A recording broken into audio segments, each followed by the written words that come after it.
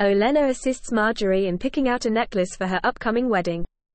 She selects the finest of those on offer, noting affectionately that it is similar to one she received from Margaery's grandfather on her 51st name day. Olenna chucks the piece over the rampart and into Blackwater Bay and orders the Tyrell handmaidens to canvass every jeweler in King's Landing for better offerings. After they are left alone, Margaery sardonically suggests letting Joffrey pick out the necklace, which knowing him will likely consist of severed sparrows' heads. Olenna cautions Margaery to mind what she says, even with her. They are shortly interrupted by Brienne of Tarth, who has come to speak with Margaery about Renly's death. In private, Brienne explains what she saw and how the shadow had Stannis's face, and assures Margaery that she will find a way to avenge their king. Margaery reminds Brienne that Joffrey is their king now. Brienne apologizes for any offense given, but Margaery assures her that none was taken. Margaery's wedding to Joffrey goes off without a hitch. At the wedding feast, however, Joffrey's cruelty and twisted sense of humor become apparent in the tasteless performance of the War of the Five Kings he has performed and in his treatment of his uncle Tyrion. Margaery is only barely able to distract him, proving her control over him is fleeting. Everything is cut short, however, when Joffrey is poisoned and dies in front of Margaery's eyes. As the capital is in mourning, Margaery inquires to Olenna if she is actually the queen or not. Her grandmother tells her she is more so a queen now than she ever was with Renly, but the lack of consummation in both circumstances limits her authority. Nevertheless, advises her to not press the issue just yet. She tells Margaery of how she felt when Luther Tyrell died, but also says that Margaery is at least lucky that her third marriage should be easier than the other two.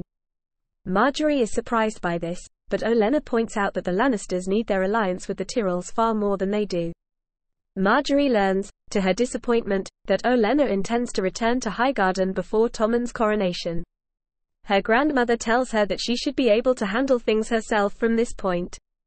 Before she leaves, Olenna tells her about how she seduced Luther Tyrell to get out of her engagement to a Targaryen, and advises Margaery to make her move on Tommen while Cersei is still distracted over Joffrey's murder. Margaery is confused by Olenna's certainty that Tyrion is innocent, until Olenna makes it clear that she would never have allowed Margaery to marry that beast, heavily implying that it was she who poisoned Joffrey.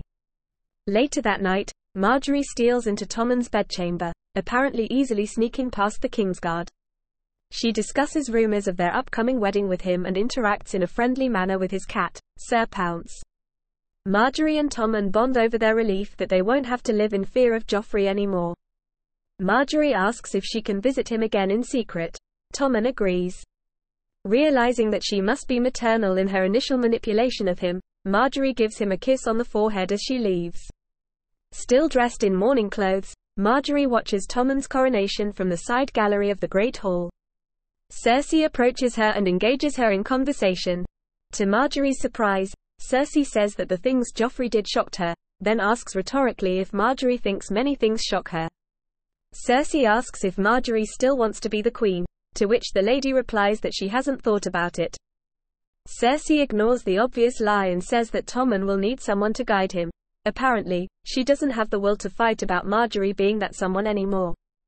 Cersei and Tywin later set the date of Margaery and Tommen's wedding to right after the mourning period is over, a fortnight from the coronation.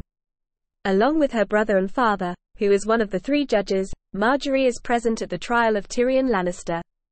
Although she wasn't close to Tyrion, she looks visibly displeased at the proceedings, well aware that Tyrion is innocent and the trial is a farce. Nonetheless, Margaery remains silent throughout the trial. Guiltily, knowing that her grandmother is the real conspirator, Margaery watches as the trial goes awry and Tyrion demands a trial by combat.